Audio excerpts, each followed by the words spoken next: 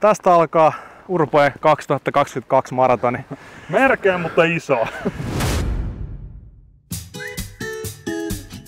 Siitä on jo 4 vuotta aikaa, kun viimeksi odotimme kalamaratonin starttia Honkaluodossa. Vasta nyt sitä oikeasti tajuaa, kuinka paljon tätä kisaa on ikävöinyt. Iloisia naamoja ympärillä, paljon tuttuja joukkueita ja ystäviä. Ja totta kai kohta pääsisi kalastamaan.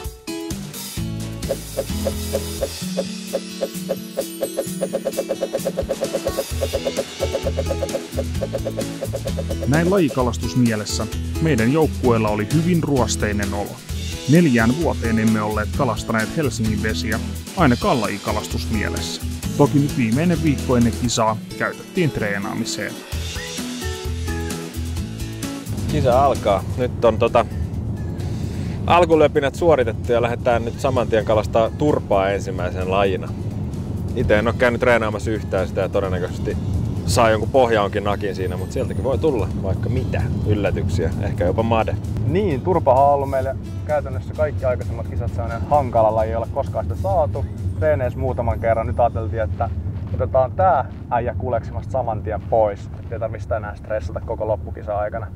Ja tosiaan taktiikka on tällä kertaa semmonen, että ei lähdetä hakemaan sitä 10 aikaa tai ainakaan erityisesti tavoittelemaan sitä, vaan nimenomaan ehkä niitä vähän hankalempia lajeja meille. Otetaan niitä pari kuleksimasta heti alkuun. Plus sitten semmosia lajeja, esimerkiksi törö, mikä loppuu tosi nopea. Tai voi vaikeutua kisan edetessä, sanotaan näin. Kyllä, mutta nythän on suht vaikeat olosuhteet loppupeleistä. Meillä on nyt just alkoi sataa vettä, mitä ei äsken satanut, ja tällä viikolla on satanut aika paljonkin vettä. Et se voi olla, että vesien pinnat on noussut ja vähän likaantunut ehkä. Ja toivotaan nyt, että illaksi sitten ei tulisi hirveätä tuulta, niin olisi kivempi lirkkiä ainakin. Keli on mitä on ja kisa on kuitenkin tänään, että sitä kisaa ei siirrä.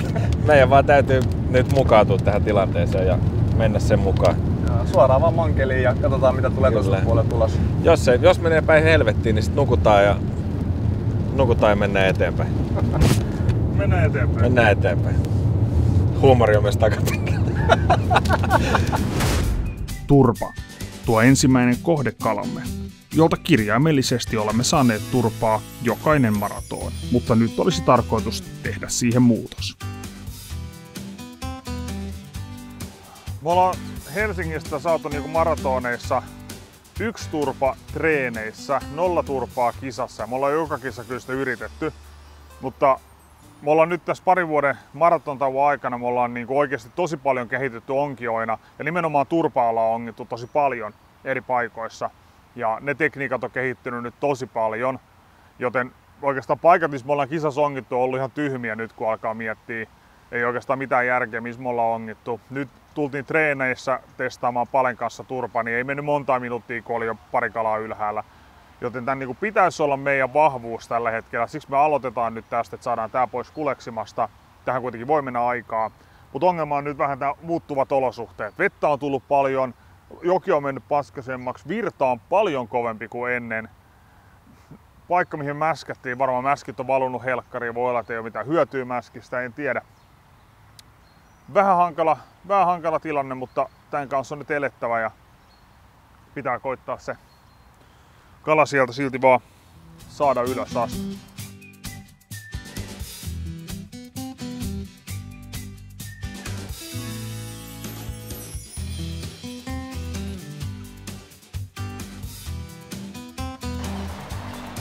Joo, särki.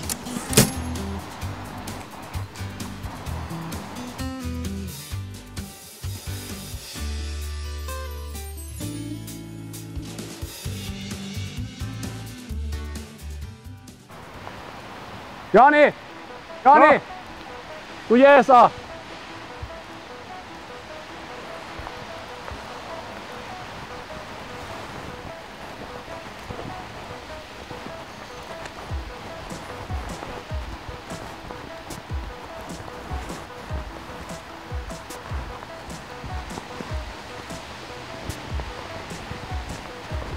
Yes! Hyvä Pale! Loistavaa, loistavaa! Alko mennä vähän toivoa tähän näin. Alko vähän. Vitu hyvä. Tärkeä. Ei kiroilla, mutta oli ihan saatana tärkeä. Tästä alkaa Urpoe 2022 maratoni. Märkää, mutta iso. Turpaa lähdettiin hakemaan ja sitä saatiin heti kisa alkuun. Vähän kesti pidempään mitä ajateltiin, mutta... Helkkari näytti, hei, tää on S tällä hetkellä. Kyllä. On tullut olla muuten vaikea, tää oli hyvä tuhantina. Tää saattaa jopa jäädä Hei, nytten äkkiä hakee törö. Se on seuraava. Se kun me tehdään, niin mulla on oikeesti helvetin hyvissä, koska tää olosuhte on vaikea. Meidän pitää ajatella vaan ne vaikeat lajit edellä. Ja nyt me tehdään sitä duunia oikein. Tää on kaikille vaikea tämmönen keli kun on. Lähdetään onnistumaan. Näytteet pussiin. Seuraavana vuorossa usein hyvinkin paljon aikaa vievä törö.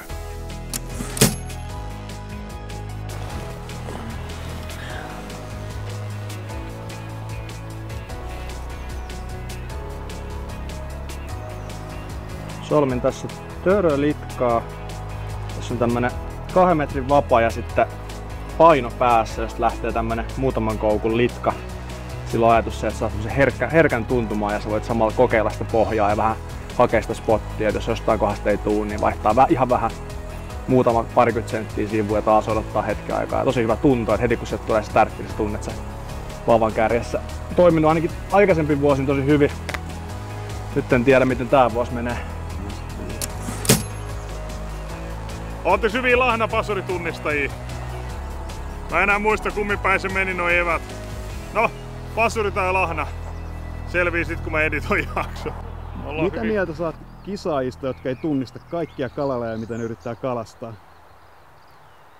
No ainahan tulee tunnistus pieniä epävarmuuksia.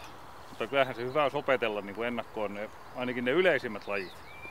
Kakkospaikalla ollaan nyt kaikki vetää vähän erityylistä. Teo vetää perinteistä pohjaonkea, Pale vetää tuolla litkalla, virrasta koittaa saada töröä ja mä vedän täällä feederillä pohjasta. Eli mut tulee feederiä aika paljon mäskiä. Se virtaviasta sitten feederistä sitä jauhoa sinne samaan suuntaan, missä se toukka lipuu virrassa. Eli tää on helkkari tehokas kapistus, kuten näkyy. Nyt taitaa olla särki. Tää meiltä löytyykin, tän voi palauttaa. Joko teillä särki löytyy? Ei voi tehdä vaihtokauppaa. Tässä olisi tullut pimeästi.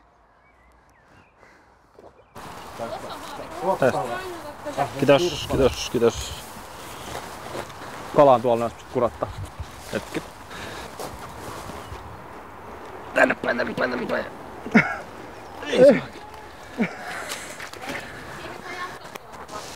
Noin.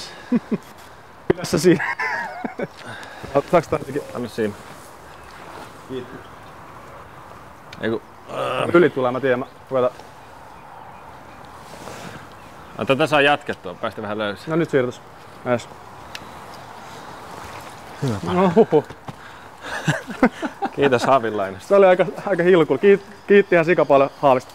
Joo, tossa ongin tossa pusikossa tavalliseen tyyliin. Sit mulla jäi se vapa kiinni sinne pusikkoon ja töröroikku sitten siellä Simon päässä. Ja onneksi naapurijoukkoista tuli Haavi hyvin nopeasti jeesiin ja saatiin tää kala ylös. Se on muuten hieno kala. Se on siisti.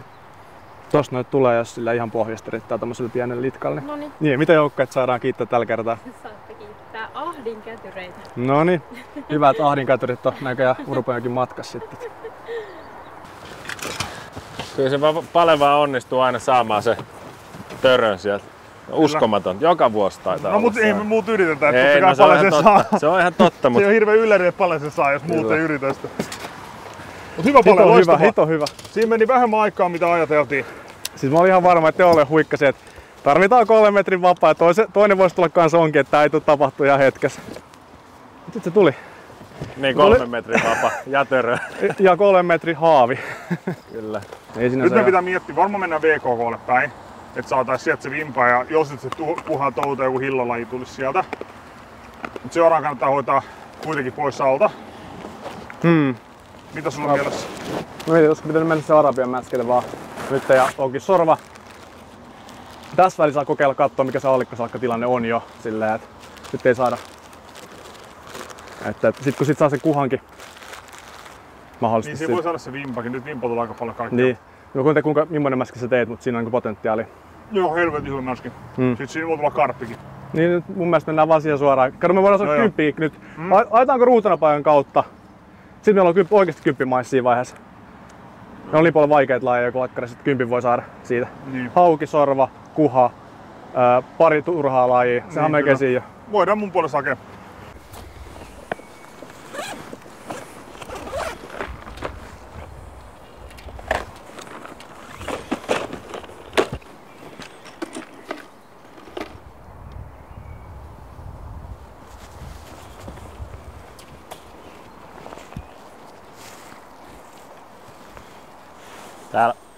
Tää oli, sanotaan, että meni 5 sekuntia, onkin tuolla vedessä paljon ehtinyt samassa kamoja kasaan.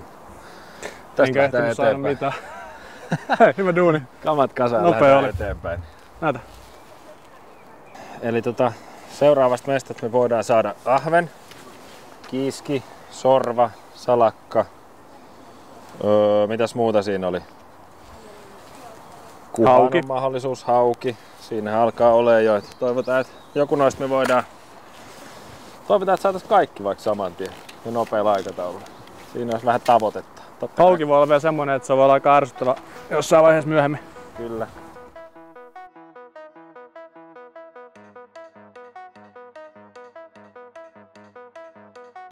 Tää on kiiski varmaan. Oli niin pitkä ja paikalla.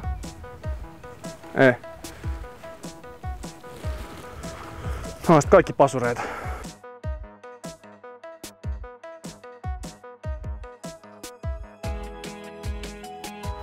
Saa nähdä mikä tää on.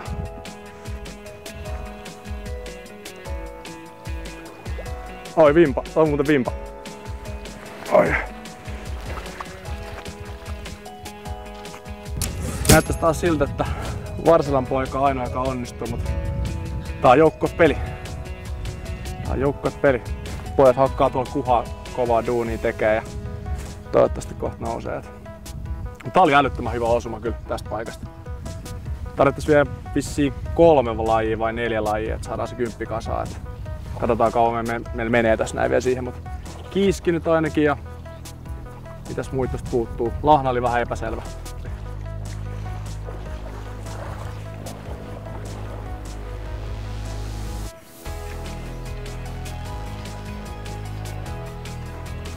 Sorva, toka. Äsken kävelin vähän vastaavanlaisesta tämmöisen pienen sorvan kanssa ja ennen kuin saatiin kamera päälle se lipes takas mereen. Katsotaan, jos saan nyt tän kaverin näytille.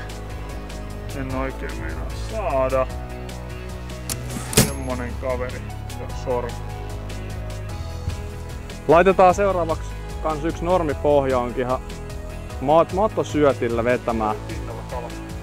Heitetään tonne vähän pidemmälle. Nyt tuo kiiski on yksi tavoite, mikä pitäisi saada kräkättyä. Niin pitkä heitto tonne kauas, niin se voisi olla semmonen toimiva strategia.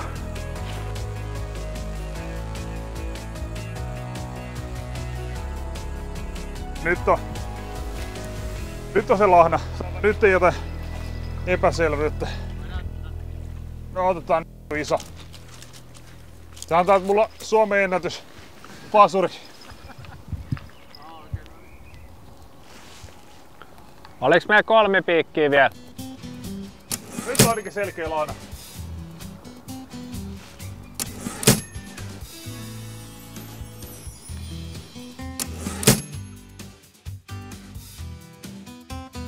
Kiiski ja ahven puuttuu. Allikkosalakka puuttuu, mutta me ei tiedetä tuleeko sitä tosta noin. Pitäis ehkä antaa vähän mahista sillä vielä lisää, vai mitä sanot? No siis mä en sen allikkosalakalle välttämättä antaisi aikaa niin kauan kuin mikään muukaan tiimi. Niin kyllä, just näin. Nyt se on vaan oikeastaan, että kuinka pitkään mä haluan tässä spotissa just nimenomaan yrittää sitä ahventaa ja kiiskeä. Sanotaan, että mulla on nyt ihan rehellinen, mä vedän sitä karppia, koska oli äsken niin kuin aika hyvä lahna jo. No on se ihan mahdollista. Mä tiedän, että se karppi, mikä porukka jigillä, ihan saleen tullut siitä mun mäskin ansiosta. Ihan tuossa vieressä kuitenkin. Jos siinä on yksi, niin siinä on useampikin niitä. Kyllä. Nyt vaan pitää toivoa, että ei tule niin iso. Ota ehkä vähän tonne vasuriin. Mä kokeilen vähän tonnempaa, kun tässä nyt ei oo tullut niitä kumpaakaan ahven eikä kiiskeä. Niin vähän tosta. Tosiaan kuhajigauks ei tuottanut tulosta. Haukea ei tullut. Tässä on nyt, mä en tiedä mikä onko tää keli niin huono vai se muutama kundi itse asiassa tuossa rannalla, ketkä sanoi, että kuhan syönti on ollut tosi surkeata nyt lähiaikoina. hankaloittaa tilannetta ja täytyy vaan etsiä sit uusi paikka kuhalle. Ei se sen kummempaa oo. Seuraavaksi mongitaan suutari. Se meiltä puuttuu. Satuttiin olemaan niin lähellä, niin ajateltiin, että hoidetaan tää nyt pois alta, niin ei tarvi sitten sitä sen jälkeen enää myöhemmin miettiä. Nää 2 metrin onkia, pieni koho ja pieni koukku ja nää ihan surkalla koko kasvan nää. Tää on vähän huolestuttavaa, kun täällä ei oikein kukaan saanut mitään. Joo, joku 20 ruutanaa ylhäällä ja suutari edelleen haetaan. Näköjään tää klassikko suutarilampi osoittautuukin yllättävän trikiksi tänä vuonna. Saa nähdä kyllä miten käy. Vähän jänskättää, että tuleeko tästä uusi piikkimonni 2.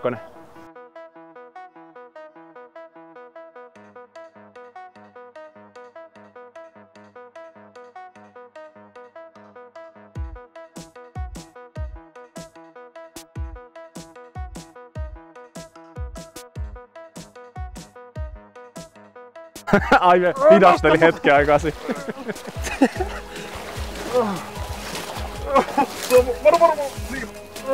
Se on mun kahlu haussa. On iso kokonen vielä. Suurkala. Ai juttu! Sit lähdetään helvettiin mun elämään. Kräkkäsit tän lamme. Kyllä. Nyt Sain pois siitä mun jaloista. Nyt myrkyt perään menoksi. Joo. Veti kyllä ihan paljon Ai saakin. Huhhuh. Kyllä tää tästä vielä kääntyy voitoksi. Oho. No niin, aika monta tuntia oli tyhjää. Ihan vääntynyt koukkukin ja roski. Pitkä oli tyhjää ja se on siinä. Tinka. Me lähdetään nyt seuraavaksi. Vihdoin päästään lähteä täältä hakemaan musta tokkoa. Ja se on varmaan yksi ainoa lajeja, mitä me ei oikeesti varmaan edes näytä videolla, mistä me haetaan. Kyllä. Mesta on 1 kiven kokoinen. Niin nyt tähän tulee semmoista isolla ja drone-pätkää ja vähän väärännäköistä maisemaa. Nyt mennään mainoskatkolla. Mikä se olisi videon sponsori? Tuomas Heinonen fotografi. Joo. Me saatiin Tuomas Heinos fotografilta 10 000 tämän videon tuottoa, että saadaan tänne pieni mainos tähän. Käykää seuraa IG:ssä, Fasessa, onks Flickr vielä olemassa vai mitä näitä kuvasivustoja on? Ja sitten hypätään ajassa eteenpäin. Kampare. Tää tuli samalla kuin musta tokko. 2 tärkeät lajia salapaikalta. Siitä heitä hakee kaikkein vaativia salaisia silakka. Keijukalat nosti just silakan, toivottavasti mekin saadaan. Siellä on kova juoksu.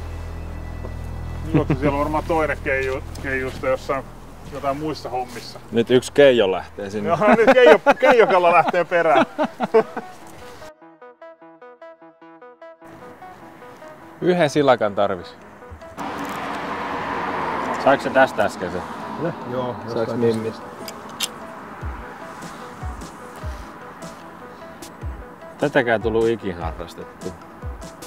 Varmaan en muista, että onko saanut edes kalamaratonista. Pysy kyydissä!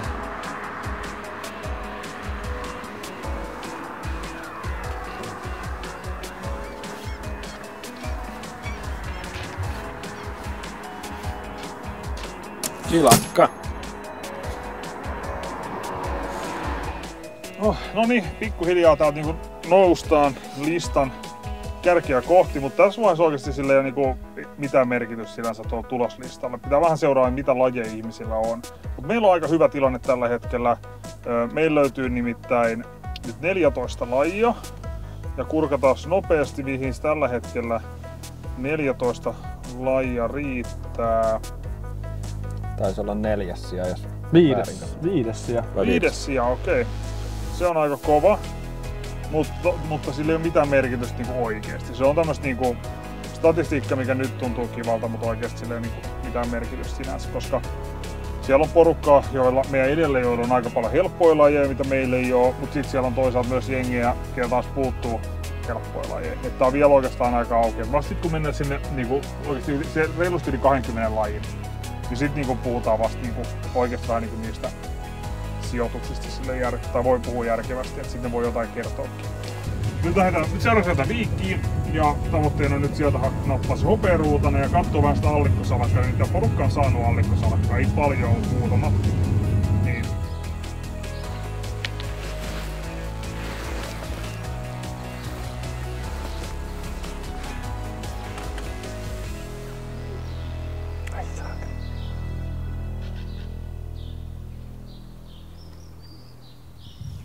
Tuolla hyppäsi allikkosalakka. No, herkkä kohoni.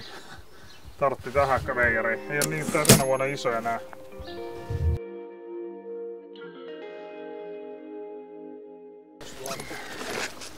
Laitapas jos repukkaan, niin kohta meitä kato sokkonen senkin. Jos me äijät, jos me tää saadaan, niin mä lupaan, jos nyt tulee 10 pikki tästä näin random setistä, niin mä lupaan teille, että me voitetaan tää kisa.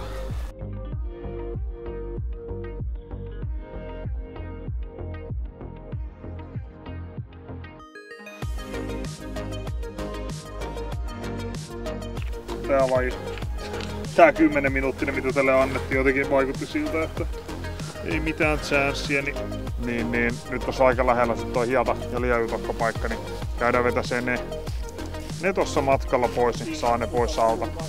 Ei tarvitsisi työllä käyttää siihen aikaan, voidaan keskittyä niihin oikeesti hankaliin yölaihin, koska nää paskiaiset pystyy saada päivälläkin.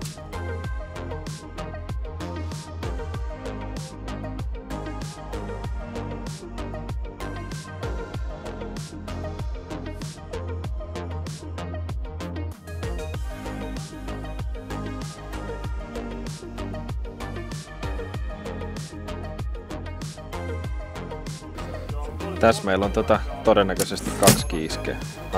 Aika pieniä kavereita. Tuli tässä hieta ja lietukon onginnan yhteydessä. Oho. Eli nyt oletetaan, että alempi on lieju, koska se on niin paljon pienempi ja ylempi on hietatokko. Nämä on aika pieniä kavereita kaikki, mutta lähdetään nyt kattoo, että onko nämä, varmistelee, että onko nämä niitä mitä me luullaan ja aletaan ottaa riskejä.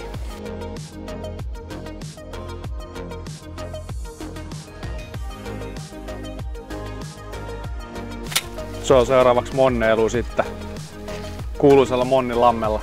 Tällä kertaa meillä on vaan puoli tuntia aikaa, eli nyt olisi vähän niinku pakko onnistua. Saa nää, jos alkaa pimeys laskea ja... Onko sulla koukkuja? Muljupaiskaa pitää päästä. Mikä koukku tarvitsee? Jotain singelikoukkuu tolle vitu Monnille. On mulla jotain koukkuja. Tässä ei ole paljon aikaa. Ei oo. Sitten vaan mennään. Mulla on Jani haakka.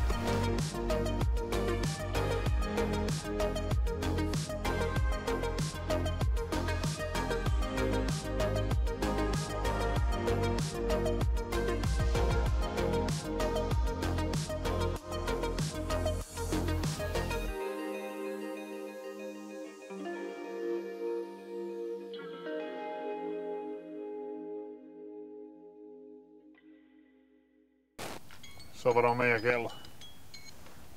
So boys, let's go. Vanget ylös. Nää murroin. Hyvä homma. Pimeän tullen kivennuoliaiset tulevat esiin, ja me halusimme olla ensimmäisenä paikalla.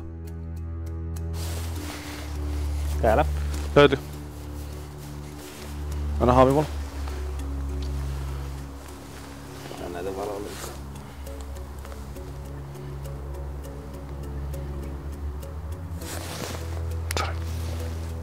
Löytyykö? Löytyy. Mikä huomaa sen?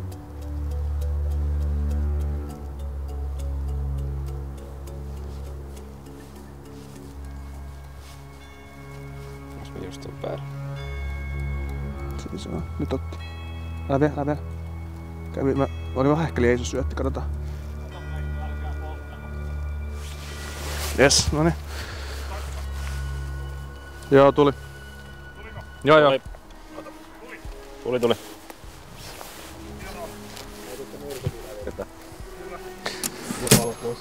Joo. Sait. Se ei kaiken näkyy. Vitu näkyy. Mä en tiedä missä välissä, miksi ne oli tossa meidän jälkeen, missä on vaan ehtinyt käydä siinä välissäkin jossain. Voi olla, että ne on käynyt syömään. Ne on katsonut siihen hietoliiton paikalla. Ai niin, Kasa ja jonkun aikaa. Niin joo. Eka varsinainen oikea dippilaji. Oliko? Mm-hmm. Ruutanen jälkeen, senkin mäkin dippasin. Tuo oli hyvä fiilis tosta. Tuli. Nyt Se on oli vähän niinku, ekstra juostiin sinne, nostettiin fisoja justiin takas. Nyt on niinku aikaa muuhunkin. Ja nyt... Me oltiin ekat. Se voi olla, että nyt siinä on vaikeampaa, niin muille ei löydy. Toivotaan. Nyt Lauttasaari ja hyvät lirkit. Kiitos. Kyllä. Samalla tavalla, yhtä nopeet kuin noin. Nyt ollaan menossa rantaa, lirkkiyö on starttaamaan sillä. Katsotaan miten meidän käy. Nyt on aika vahva fiilis, että näistä meidän perusrannoista pitäisi löytyä ne kaikki tarvittavat lajit. Tepi nappaa tosta lirkkinsä ja Aavi lähdetään katsoa miten meidän käy. No, mä veikkaan, että tässä rannassa me ei tulla kivisimppujen ilkkaa löytämään. Mutta me annetaan ainakin hetki aikaa sille mudulle ja no 10 piikkiä. Jotkut on saanut täältä, mutta me ei ole ikinä edes nähty treeneissä. Mutta... Joo. Mutu koitaan saada, että meillä ei ole sille muut paikkaa ainakaan nyt niin varmaan, kun se päiväpaikka kusi, niin se pitäisi löytää. Ja voi sitä vaskikalaakin samalla katsoa, mutta sekin on varmaan 10 piikin kanssa aika mahdoton. Lähdetään yrittää. Eka ranta, let's go! Let's go!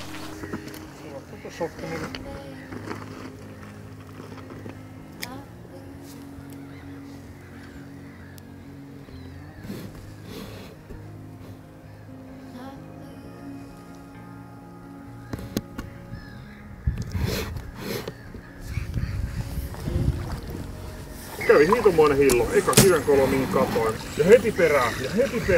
Kauhea hillo jatkuu. 10 piikki.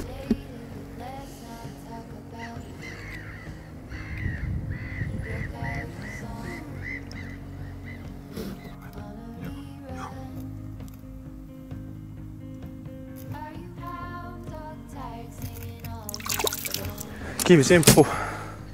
Itse oli vähän pidempi tommonen huono striikki päällä, niin tekee ihan hyvä saada yksi kala yön alle silleen, että jos tunti äsken lirkittiin rantaan, mutta taisi olla yksi kala kiinni siinä aikana, oli vähän heikompaa tekemistä, mutta nyt tässä pikkuhiljaa lähtee taas uuteen nousuun, niin nyt tästä vielä nilkka kyytiin jostakin, niin sitten ollaan ihan hyvissä.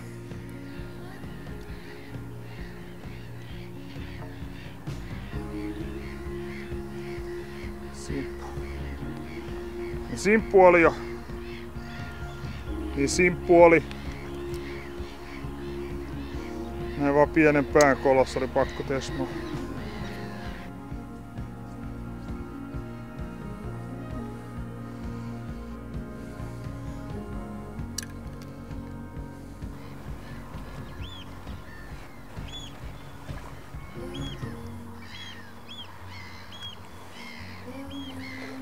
Ilkka.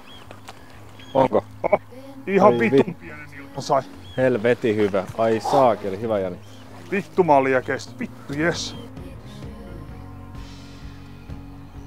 Mä luulin, että oli se mun äsken vapauttama kivisimppu. Sitten mä tarjosin, katsoin, että se ei kiinnostu, se on se kivisimppu. Mä niettiin jo toista kalaa, mä näin joku MTT:n tossa. Sitten mä mietin vaan silleen, että ihan kun sillä olisi ollut pitkulaisempi häntä. Sitten mä käyn kattoo, niin siinä se on. Kivin Ilkka. Siis nyt mä voisin sanoa tässä vaiheessa, että Kivin Ilkka teki sen. Ja mä pystyn nyt sanomaan, että me tulee mitaleille tässä kisassa. Nyt on niinku kaikki perusyölajit kasassa. Ai. Vale. Mulla on mitaleja näissä kisoissa. Nyt on sen verran kova. Varakaa älkää astuko noin päälle. Mä kusen tässä kohtaa. Mutta seuraavaksi nyt peruslajin jälkeen. Nyt me lähdetään hotsittaa. Meillä on pimeät aikaa. Paljon kelloa? 2. Meillä on sen tunti puolitoista varmaan. Tunti ehkä kalastusaikaa pimeällä. Kyllä. Niin me yritetään sitä kampelaa vielä sen aikaa ja siikaa pohjaongella. Joo. Ja se on niinku meidän tunti annetaan hotsitusaikaa ja sitten me lähdetään niinku varmaan Piikkimonilammelle takaisin. Joo. Tarkastelee noit. Kyllä. Kova homma. Herranjestas. Kyllä tässä alkaa pikkuhiljaa väsyä. Kyllä. Alkaa jotenkin, nyt alkaa iskeä se sellainen Kyllä, pieni mutta ei tässä ole kuin taisteltava. Niin, kyllä. Ei tässä tuli nukkelas. Kuskille nokkoja.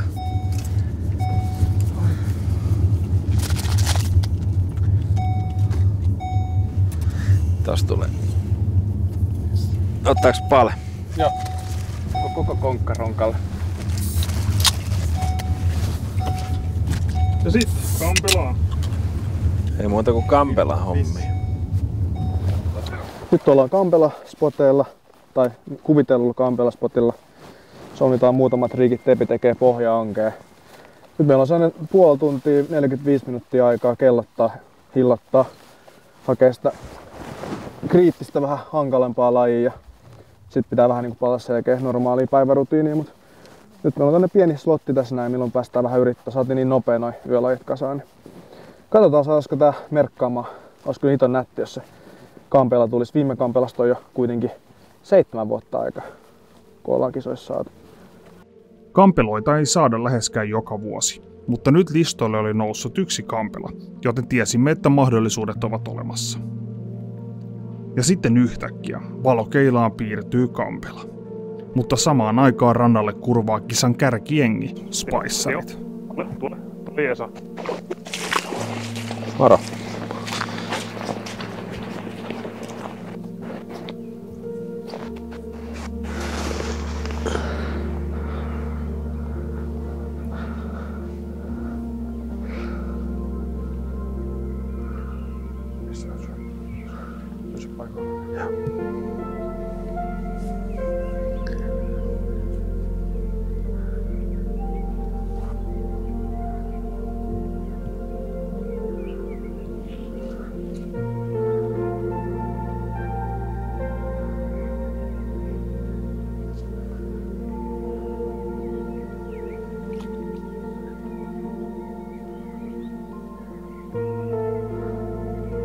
Se lähti pois.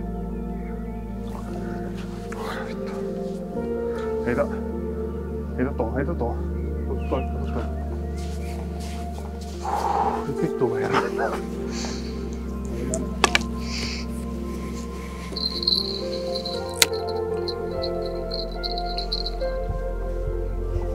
Annetaan taas paikan rauhoittua.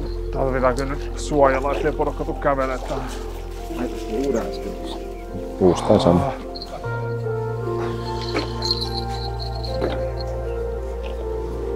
Ai vittu, mut erisee jalat. Me mietittiin jo, mutta ei just jakseta.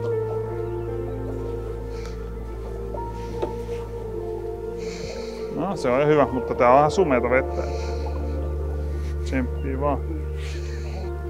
Siis mä kävelin tässä ja mä siis niinku astuin sen päälle. Kyllä mä toisin, että jumalauta mun jalkojen vieressä, niinku siis 3 senttiä mun jalasta. Sit äkkiä lamppu pois, alla virittää niinku syöttiin ja sit siellä naama eteen. Ja se ei niinku vieläkään, vaikka mä seisosin vieressä, niin lähtenyt tekemään mitään. Joo, vitu sairasti. No sit oikeesti mä saan se uudestaan tohon. Mä en pysty tähän. Semmosta ei pysty edes nostaa, se pitää kans taluttaa. Joo. Niinku. Pääsin tiputtaa, nyt ei ottanutkin, eka kerran otti, mutta niinku ei saanut koukusta varmaan, kun mä en, niin vitos samea, että mä en nähnyt niinku onks syötti missä, mä en tuntenut mitään, sit mä näen vaan kun se lähtee liikkeelle, siima lähtee mukana, mä tiedän, että se kuljettaa, ja sit se niinku ei vaan jäänyt kiinni. Mulla on tää 3.2, kato, jos oli aika iso. Ai. Mut nyt niinku, pidetään tuon pohjankin tossa, että suojellaan tätä kulmaa, et kukaan ei tuu tästä kävelee. Juha, toinen suunta. Mä menen tonne kattoo tän reumenista.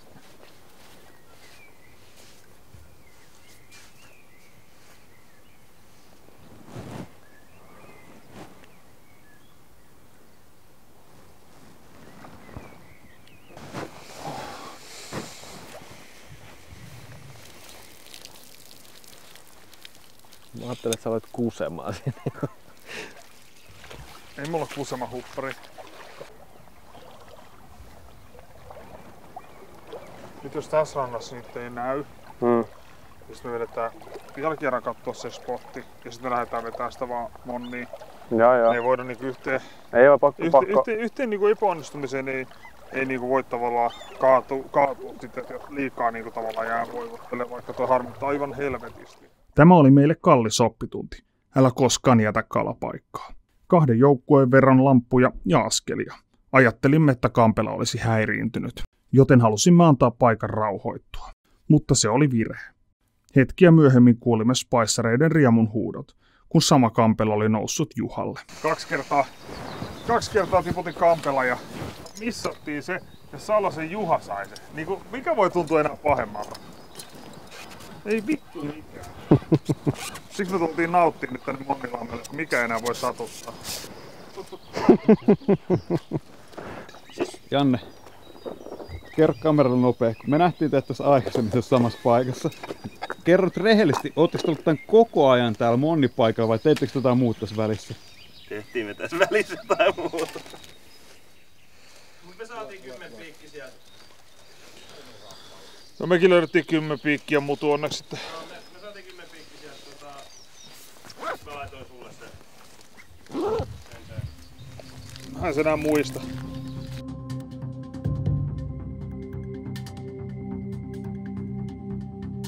Jos piikkimonni on ollut viime vuosina hankala, tänä vuonna se oli brutaali. Kymmenkunta joukkuetta metrin välein toisistaan.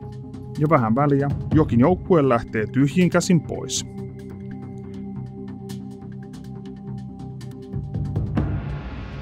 Ja 3 tunnin yrityksen jälkeen oli myös meidän vuoro. Se oli siinä monni osalta. Taas melkein 3 tuntia annettiin lammelle ja yksi monni me nähtiin 3 tuntia. Ei jäänyt käteen eikä jalkaa paljon mitään. Eikä kerta ikinä kun me pummataan monni, mutta nyt se tuli tehtyä. Tai no, on meidän teoreettinen mahdollisuus vielä, jos me nyt onnistutaan saamaan kuha, sit onnistutaan saada hauki ja käydä hakemaan se mustataplatokko nyt jostain pois kuleksimasta, niin teoriassa sen jälkeen me voidaan tulla tänne takas nauttimaan.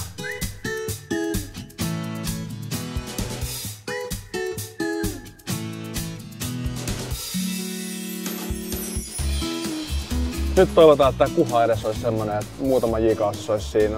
Näistä ei ikin tiedä, miten nämä menee. Jengi alkaa olemaan vähän ja huomaa, että itekin on aika puhkia näin, niin sit tekemisen taso vähän laskee koko ajan. Ja täällä on tämmönen härdeli tulossa autosta tulossa. Ota vaan ihan varmasti. Joo. No, nyt tarvitaan paljon apua.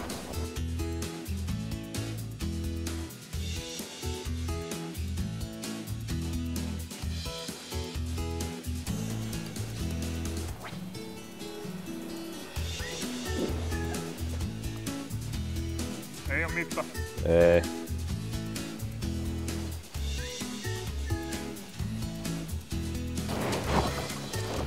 Mikä se on? Surkella sorma jikille.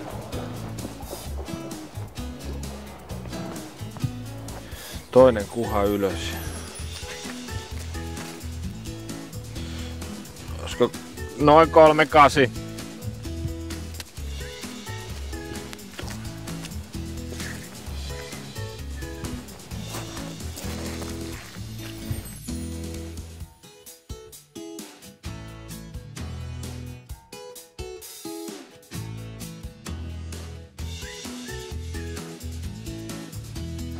Mitta. Haaveita.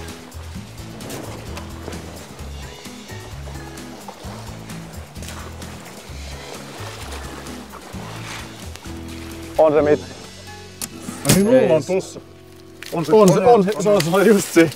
Alli tuumaa todennäköisesti joudut tulla tarkistuttaa. Mä haluan nyt piikkejä. Kun mä vittais tuolta päästä, eikö?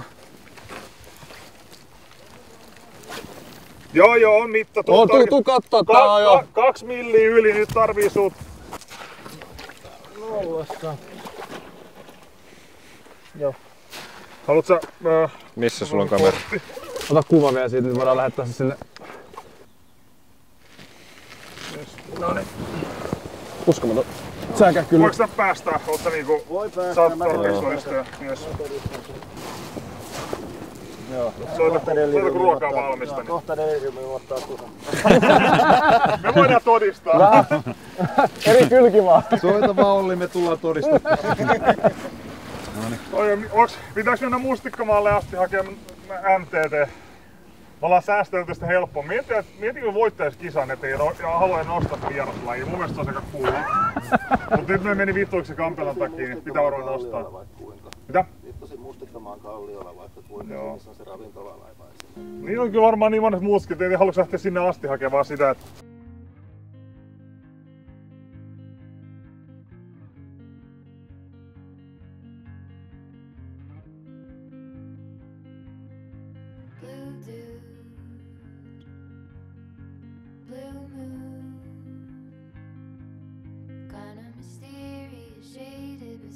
saatiin pienimuotoinen vinkki hauelle.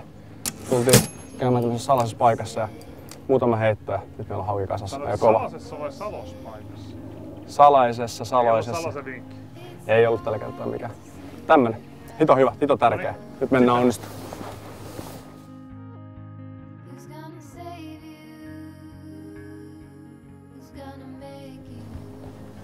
Siinä on. Noniin, toi ylhäällä. Yes. Vittuun tää. Yes. Hyvä pala. Ei mennyt kauan. Ei mennyt. Onks suurkala? Onks SE? Se kun olisi vielä ollut, niin... Ai, siis nyt meillä on kaikki. Oravasti. Meillä on käytännössä nyt kaikki, mitä me niinku pystyttiin saamaan, jos me otetaan meidän niinku soketukset eli piikkimonnin niinku tavallaan pois laskuista. Ja meillä on aikaa, joten se tarkoittaa, että nyt lähdetään 3 tuntia aikaa. Nyt lähdetään ottaa niitä, mitä me ollaan soketettu. Eli nyt lähdetään nauttimaan. Kysymys kuuluu vaan, että itse asiassa ei kuulukaan. Me mennään eka ottaa sitä mä otan ekaksi siis se... Talkka. Ei, koska nyt ei paista vielä aurinko. Myöhemmin pitäisi paistaa aurinko paremmin. Mä otan se auringas mun mielestä. Otetaan se alkavasti. Oot sä toissas? Ihan todellakin, koska siitä on niin paljon lyhyempi matka siitä monnipaikalta. Ja me saadaan sitä kalaa. Okay. No, lähdetään hakemaan. Ollaan yrittämässä allikkosalakkaa aika varrella näin tuossa äsken. Välähdyksiä. Mahikset on. Tää vaan on tosi nopea. Koittaa tehdä tässä sniikisti, että kukaan ei huomaa.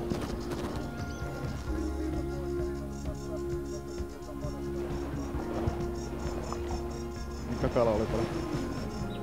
Sorva. Mitä? Sorva. Muutama laji on jäänyt harmillisesti väliin, et muutenhan on mennyt ihan kivasti ja saatu lajit sieltä mistä pitääkin ja suht ajallaan. Mutta hallikkosalakka nyt vähän kusee tässä. Aika väsynyttä poikaa meinaa olla. Saa nähdä tehdäänkö vielä joku pieni muuvi tästä näin. Tää on aika puuduttava homma, kun ei täältä kukaan oikein muukaan meinaa mitään saada. Niin. Okei. Katsotaan, seuraillaan tilannetta. Kurkkaa haaviin.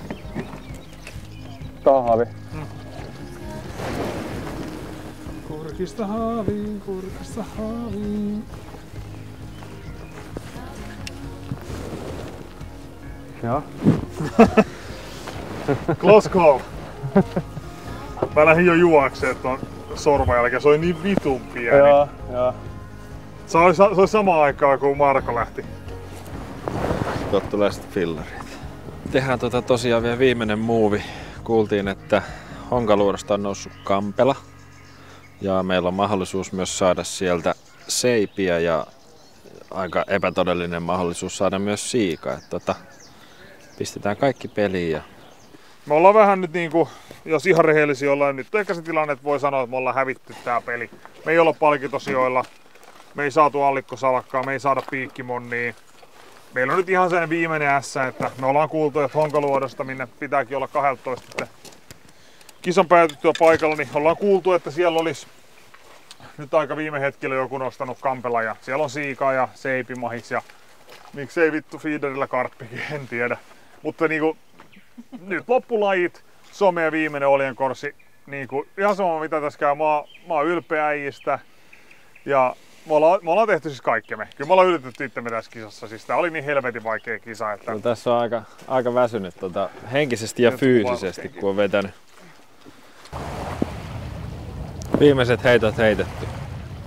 Jep, nyt vaan toivotaan onnenkantamoista. Onko myös viimeinen toivo heitetty?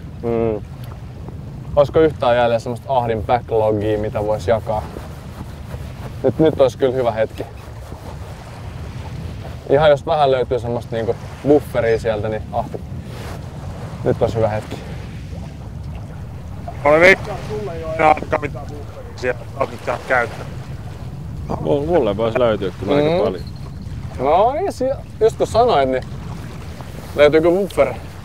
Onko Sepi ekalla heitolla? Hyvä kala. Janillakin. Otetaan tuplatärppiä. Aika kova. Noniin. Seipi ja kampela. Hyvä kokoinen särki. Oisko?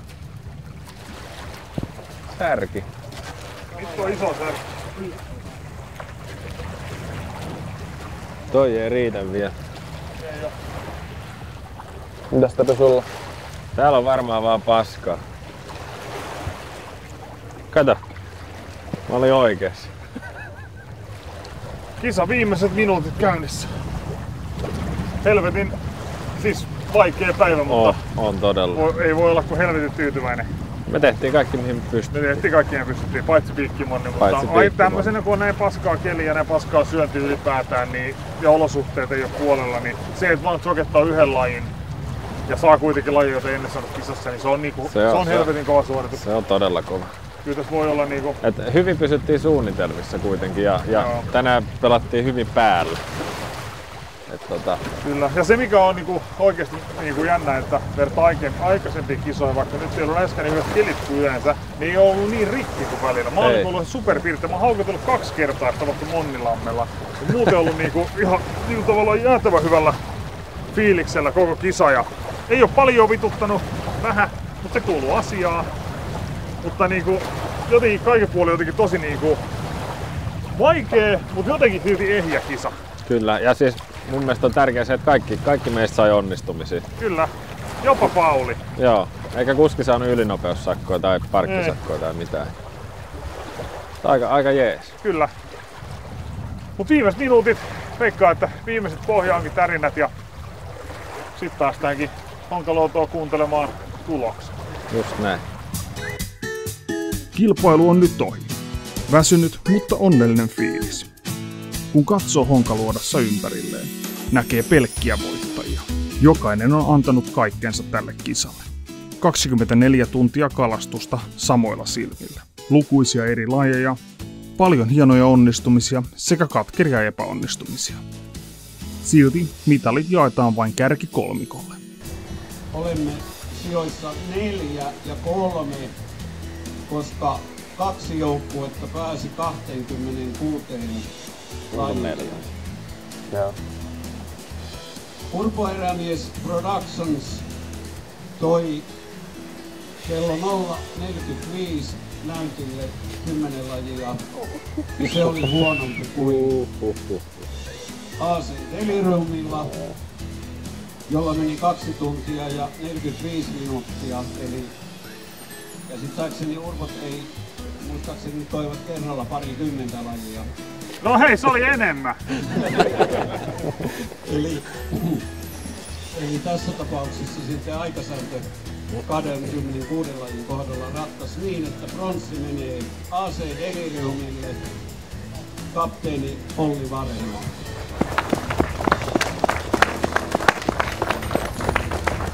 Kisan 2 28 lajilla on naputtajat ja sensas kapteeni Miika Kovanen, joukkue Species Fishing Team 29 lajia. Suuret onnittelut voittajajoukkueelle sekä kaikille kisassa pärjänneille. Ja samaten loppuun haluan vielä kiittää kaikkia katsojia ja tilaajia, sillä tämän videon myötä meillä paukkuu huikean 20 000 tilaajan raja YouTubessa rikki. Suuret kiitokset tästä. Ja matkalla 30 laita kommentteihin, minkälaista videota haluat meiltä seuraavaksi nähdä. Ja jos olet uusi, muista tilata kanava.